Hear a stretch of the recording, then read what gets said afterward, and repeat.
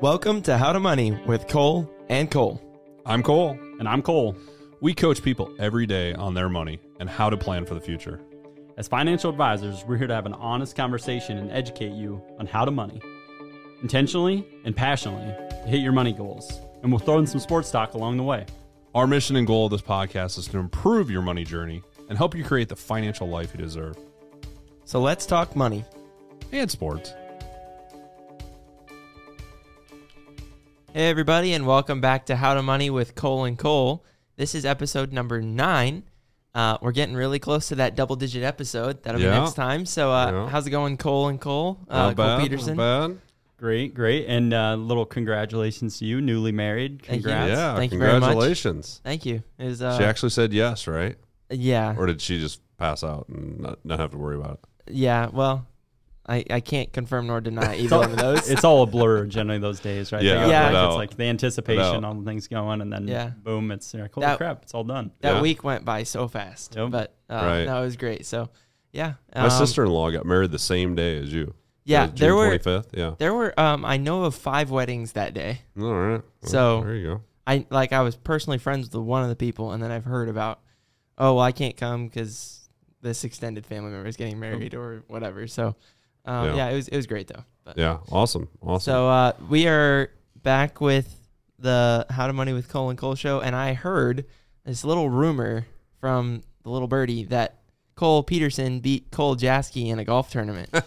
So yeah, so a little bit for our listeners. Boy. We've heard that we're a little long on sports, so we're going to keep it a little bit tighter when it comes to that. So you won't have to fast forward as much if you're not interested in sports. We played the county tournament this last weekend. Cole, how did it go? Yeah, so not good for me in the Central Financial Group office.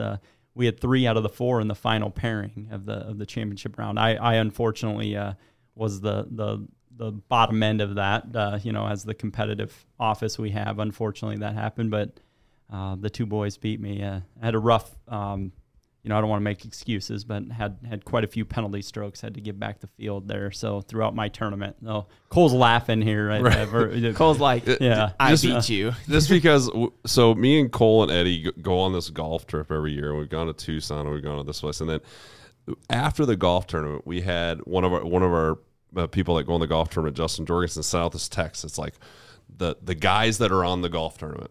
Or the golf trip, there's the guy that drinks too much. There's the guy that's always hitting on women. There's the guy that does this, the guy that does that. The organizer, that's me. The guy that does all the groups and gets all the handicaps. Cole is the guy that his round always should have been about 6 to 7 points better, strokes better, and everybody agrees because Cole's always like, I 3-putted this hole, I 4-putted this hole, I hit one out of bounds here. It should have been 65. Should have been shot 74, but should have been 65. That's the truth. That's golf in a nutshell, though. I'll say we all every time you get done playing, you're like, gosh darn it, I did this, and this, but you forget about the things that.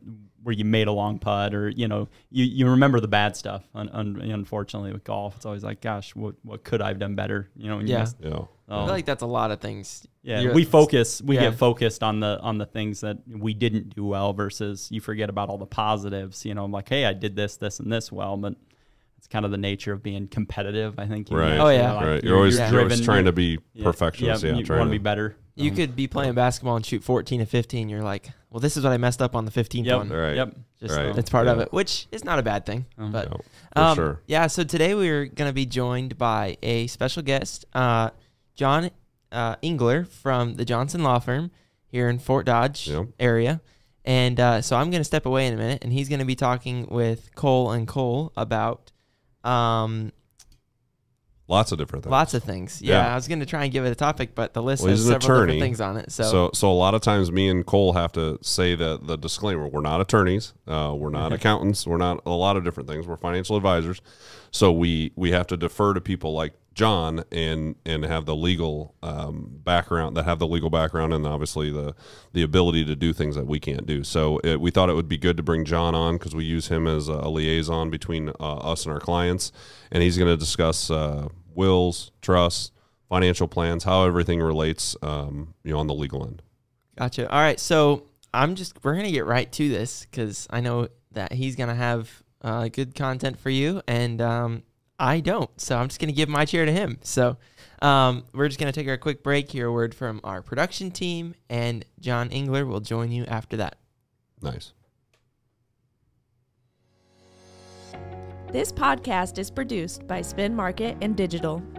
Located in Fort Dodge, Iowa, Spin Market's highly skilled team can help you increase your market by updating your website, improving SEO, designing advertisements, and producing podcasts that will grab the attention of your market.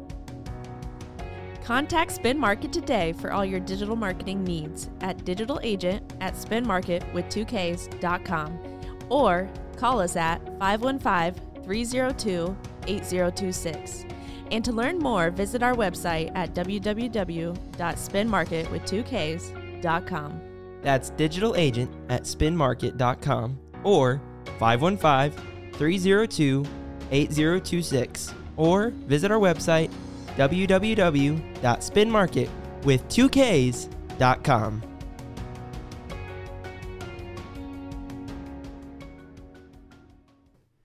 All right, guys, welcome back. Got our first outside the organization guest on here, John Engler. John, local, we got a Fort Dodge crowd. I'd say maybe a little wider, hopefully a little wider scope than that. But why don't you introduce yourself? Tell us a little bit about your background, how you got here.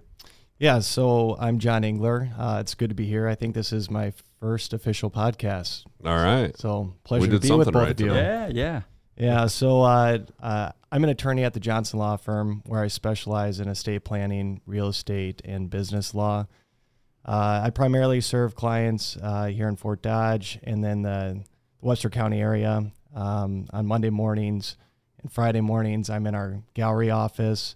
Otherwise, I'm predominantly here in Fort Dodge.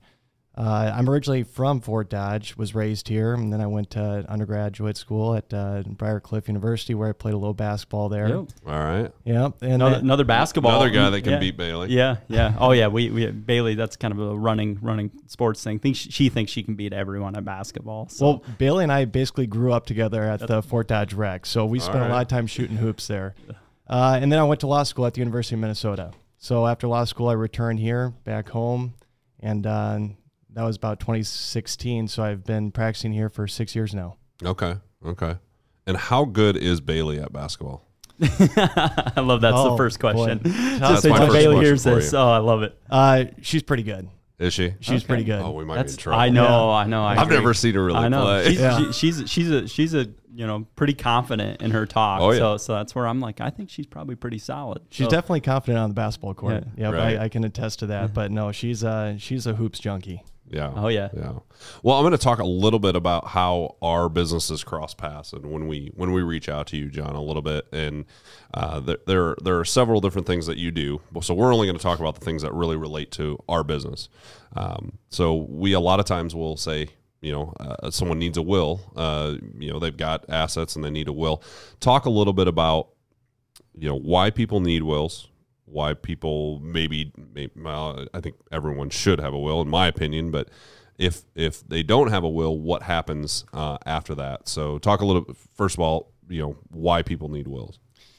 Yeah, I definitely think it's important to have either a will or a trust, just an overall estate plan, because with those instruments, you can certainly dictate where your property is going to pass, and you can select who you want your property to go to.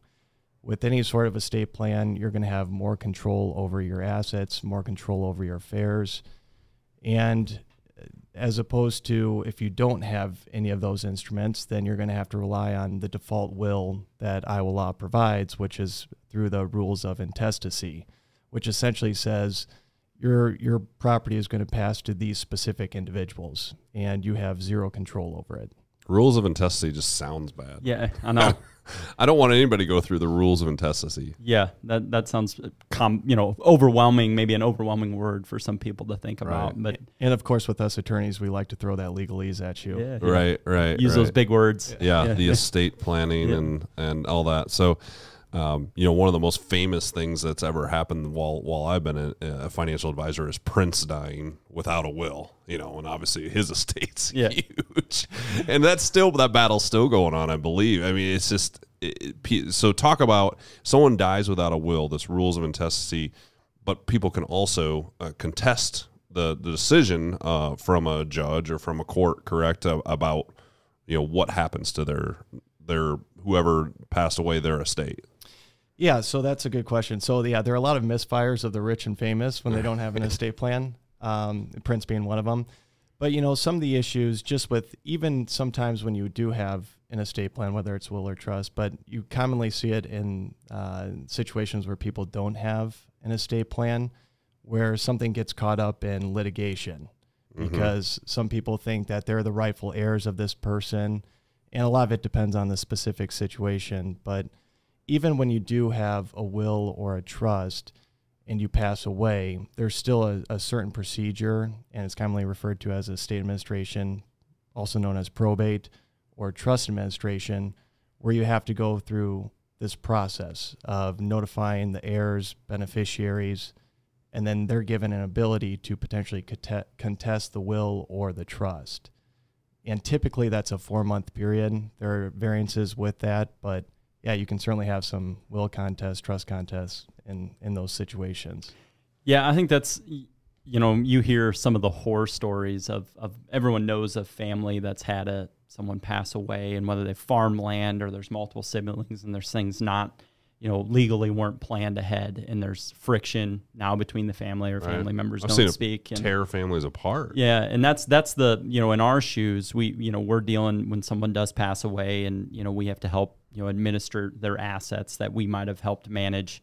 That's the last thing we want to see, from a family, a family happen to. So that's why we're always recommending, people talk to people such as John or their estate planning attorney to make sure that, something, the worst case scenario does happen, things are, they at least have, something documented and then also communicated. I think that's also a big part. Big part. For sure. You said an interesting word that I hear a lot from people, that they want to avoid probate.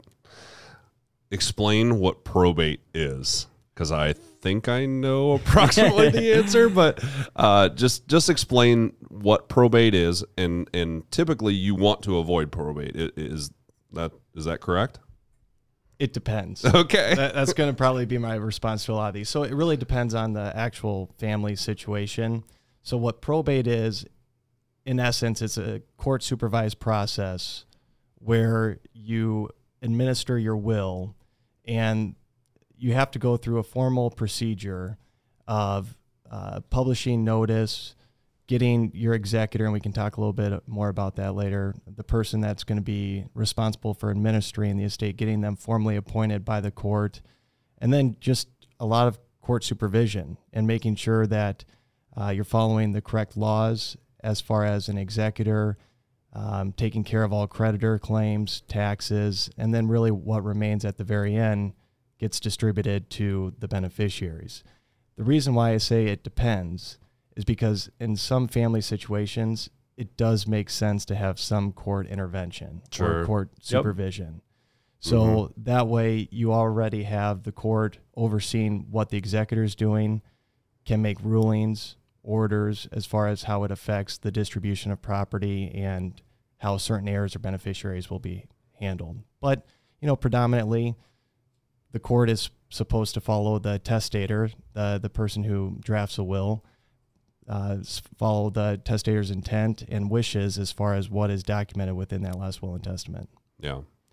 But, to your point, Cole, there are fees and costs associated with probate, whether it's court costs, executor fees, attorney's fees.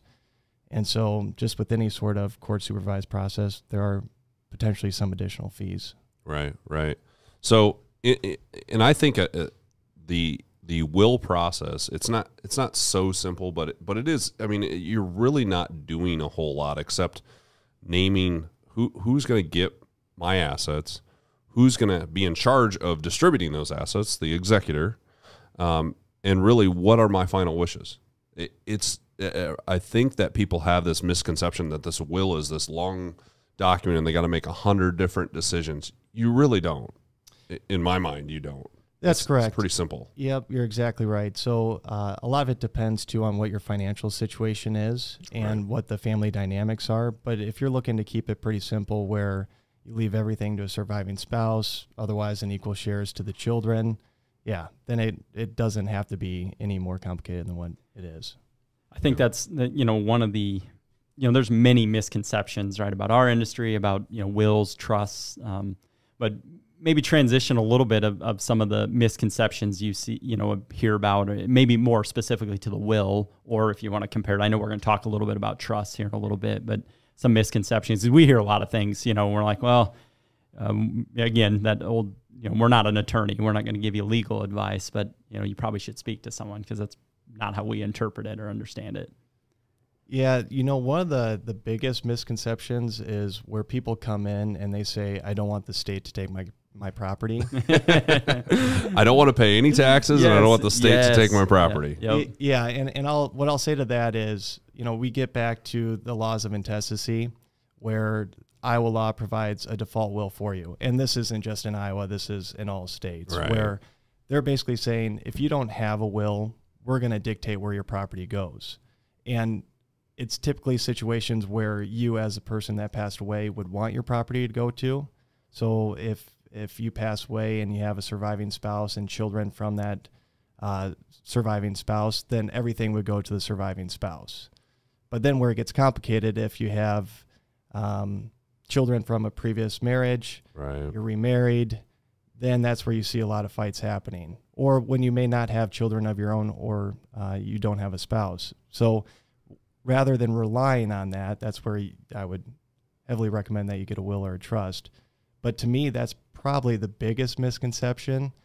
And, other times too, I'll have a lot of people say, hey, I need to get a trust. I hear that you save on taxes that way. Well, it's not that simple. And especially it depends on your financial and family situation. But yeah, a trust can be advantageous in specific situations. But also a will does a pretty nice or an effective job too. Right. I think that is something that I get asked pretty frequently is, do I need a trust? And I'm like, well, what are your possessions? Do you own farmland? Do you own multiple houses? Is there some reason that you would need a trust to divide up these assets, or would a will suffice? So explain the situation where you think, okay, we're kind of crossed the line that you need a trust, opposed to where we would just need a will. So typically the way I break it down is both are effective in disposing your property. There are certain things that you can do if you're worried about the estate tax, and I can certainly get into the estate tax a little bit later if you would like me to. But as far as why people generally prefer revocable trusts, and that because there's a revocable trust and an irrevocable trust, and trust created while you're alive, trust created when you pass away. So it gets complicated in that respect. But the two primary estate plans would be a will-based plan and a revocable trust-based plan. So when people are wanting a revocable trust-based plan, typically they're wanting to maintain a sense of privacy. So as far as when you retitle assets into your revocable trust, or you list beneficiaries on beneficiary designation forms, or list your trust on it as a transfer on death designation or payable on death designation, you're doing that to maintain a sense of privacy, and the trust administration is outside the scope of the court. Right, because if you go the other way where you don't have a trust or a will that dictates things, that is public information. That's exactly right. So through the probate process, yep. The public or people can look up a lot of that information that's going through that process. Correct. That's exactly right. And so as far as the probate process, because it's a court proceeding, it's a matter of public record. Mm-hmm. So people generally try to avoid showing an itemization of all their lists or of all their assets at the time that they pass away, because through the probate process, you have to list an inventory of all of your assets. So I would say maintaining a sense of privacy is priority number one for a lot of clients if they want to move toward the revocable trust-based plan. And then also just saving on the expenses of the probate process that we talked about earlier. Sure. Yeah, they don't want you to know, Cole, that Annie M left you $500,000 in property. You know, that's what I mean. That people would see that or be able to dig that up, that information up. Cole didn't inherit that money, by the way, but if he did, you know, if you didn't have a will or trust, you know, that would avoid probate, that people would be able to see that information. Which, you know, if I inherited a bunch of my own, I would want people to know about it. Exactly. Is there, John, you know, a threshold, I guess, where you would say, obviously privacy may be number one factor or has to be a big piece of that for the revocable trust, you know, estate plan. But is there generally, you know, where you're seeing like a common asset size or net worth where it seems to be more common, or is it just kind of, you know, specific based on the person's individual goals? That's a good question. I would say what I've seen more is it's totally dependent on the person, because when you go through a revocable trust-based plan, there's a lot more work up front. You have to retitle assets. You have to get beneficiary designations changed. There's just more work involved. And some people, and this is truly a thing, some people have a difficult time relinquishing ownership in an asset. So they're accustomed to seeing their name on the farmland. Yep. But if they have a trust-based plan, now the trust is going to own the farmland. Yep. So there's that emotional attachment to just seeing your name on it and owning it personally. So it depends on the specific person, because in reality, if their wealth reaches a certain level, there are still other things that you can do even with a will-based plan as far as some tax planning. Yeah. The best thing to do, I think, is talk to an attorney. I mean, because everyone's situation is different. Just like when we tell people talk to a financial advisor, because everyone's situation is different. We don't know if you're going to need these things until we actually sit down and know what you have. It's a common as like people think, you know, everyone should have the same type of plan. You know, like what do other people my age be doing? And I'm like, well, my goals are different than John's goals, different than Cole's goals. So same thing, you know, in your world, as people have different ideas, you know, where and how the assets transfer. But I think that's, you know, another misconception is it's an asset size or a net worth size, and people are like, okay, I've got $1 million in net worth and I need a trust, and that's not always the case, you know, or based on their situation. But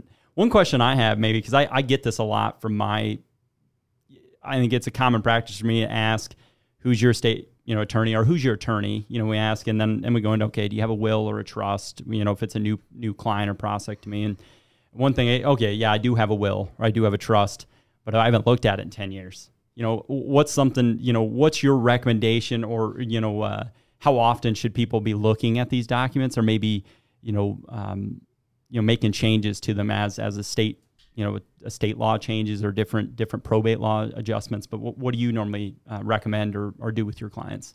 So generally, I recommend to my clients that we review their estate plan every 2 years, because laws are constantly changing, family dynamics are constantly changing.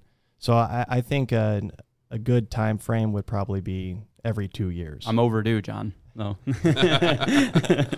We can change that right now. No Cole P. You're not going in my will. Oh, shoot. But you know, to that, because there are so many different situations, you know, I just thinking of ours here, you know, we have younger children. And so I do think a will or a trust is appropriate for the majority of situations. Right. So a lot of younger families may think, well, we don't have a substantial amount at this point in time, so we don't really need anything. Well, I mean, in our situations with minor children, for instance, within your will, if something happens to you and your spouse, you're nominating who you would want as the guardian of your children. Or you may not be comfortable with what you have going directly to your children at some of the age thresholds that the law provides. So you may want it to go into some sort of testamentary trust or a trust created further by your revocable trust to provide when those children will be receiving those funds. Right. You don't want, you know, an 18-year-old getting $1 million. I mean, I would have loved that, but it would be a little tough for that person to manage that. So right, you probably. But if you have $1 million and you're 18 years old, come to Central Financial Group and ask for Cole Peterson. Just joking. Anyway, so another common thing that I get asked is, and about the trust, is I don't want the government to get, or I don't want the nursing home to get my money. So I'm going to get a trust and then put all my money in that trust, and then I'll go on Medicaid, and I'll my money will go to my beneficiaries, and I won't have to pay for nursing home care. Obviously, that is not how that happens. But talk a little bit about that process, and I know you're going to bring up an irrevocable trust, so explain kind of a little bit what that is. So to break that down, so what you're talking about with the nursing home would just be Medicaid planning. Right. And it's a very complex area of law that it's going to be very challenging to break that down on a podcast like this. Mm-hmm. But in essence, an important thing to keep in mind as far as Medicaid planning, there is a 5-year look-back period when you have a transfer of assets without full fair market consideration. So people think that just by putting something into a trust, by relinquishing ownership, they're removing that as far as their accountable resources for Medicaid purposes. But in reality, they're not, depending on what sort of interest they retain, whether it's an income interest or if they fully relinquish all ownership, then you have to wait a certain amount of time, and that's the 5-year period. But so I'm just going to explain the 5-year look back a little bit quickly. So if you do apply for Medicaid, they are going to look at your finances for the last 5 years. And if you moved all your money into a trust 2 years ago, they're going to say, no, you're not going to get Medicaid because you did that 2 years ago. There's a 5-year look back. So it's not something that's why you want to plan early too. You don't want to try to plan when you see the nursing home in your future very quickly. You've got to look 5, 10, 20 years down the road and try to get things arranged. And that's why, we want to, to bring attorneys like John into those conversations, to bring that up and say, well, you got a net worth, $5 million of farmland or whatever it is, and nursing home, is a big scare of yours, or you feel like that's going to be something that's going to be relevant. You need to have those planning conversations. So understand the mechanics, and if there are some type of different strategies that someone could use. And I think that's why planning ahead and trying to be proactive in the estate planning conversation is important. A lot of this has to do also with retirement planning, what we do. Like, you don't want to try to plan a retirement 2 months before you retire. It's hard to do for us. I mean, we do it with some people, but it is a lot harder than if we got you in your 40s or 50s and started planning 20, 25 years ago. So planning ahead is it's kind of a pain in the rear, and it takes time and a little bit of funds, but you're going to be happy if you do that. I mean, there's not a lot of people that plan ahead that are unhappy. So absolutely. Yeah. And so we had talked about earlier about revocable trust and irrevocable trust. So it's important to note that there is a major distinction between the two, and it's exactly how they sound, right? So with an irrevocable trust, you're relinquishing the ability to revoke what you put into that trust. Can't change it. Exactly. So that's permanent. Now, there are certain mechanisms where you can try to change it just through state law, but we're not going to go there today. And then with the revocable trust, you can revoke it, alter it, amend it at any point in time. So for purposes of what's includable in your gross estate when you pass away, a revocable trust is included because you had that ability to revoke, alter, amend it at any point in time. So it's just like it's treated as your own asset in your name alone. Nice. Well, do you have any other questions for John? No, I don't think so. I know it's super helpful for me. I always learn something when I talk to John. When John comes in meetings, I come out and my mind's like, like I always learn something. So we appreciate you being here, John. We appreciate everything you do for our clients at Central Financial Group. Yeah, go ahead. So I do want to state too, I didn't mean to interrupt there, Cole, no, but go for it. I think it's really important for clients to know that as far as the whole estate planning process, typically this is what I recommend to my clients, that when they come in, they have a list of all of their assets, debts, and really gather all information, including, making sure that we have contact information for all advisors. Right. So when we talk about the estate plan, I think it's very crucial to have an estate planning team. And that doesn't only include the attorney. It includes the financial advisors, accountants, to have a team. Because everyone works together here as far as making sure, because we're all on the same page, we want what's best for our clients. So if we can have that open communication, it's really advantageous. So I didn't mean to interrupt you there. No, Cole, you're good. No, I appreciate that. Yeah, that's well said too. So. Yeah, you've got to have a team of people to get things done correctly, and that's why we use people like John, and we use our preferred accountants and things like that. So I also want to throw a disclosure out there that anything we discuss on this podcast is not legal advice. So don't take any of it to that level. But if you want to get a hold of John, obviously he's at Johnson Law Firm. If you want to get a hold of us, we're at Central Financial Group. You can find me on Facebook at KoleCFG.com. Cole, you're on Twitter. Yep. Are you on the Instagram? No, I'm not. I'm just on Facebook and LinkedIn. Oh, so Facebook, LinkedIn. You're on the book face. Yeah, yep. And you can find us on the website. So yeah, centralfinancialgroup.com. We're available. So if you want to look us up, we can get you in contact with John. But we appreciate you being here, John, all your expertise, and thank you for all you do for our clients. Thanks, guys. I appreciate it. Thanks, John. Take care.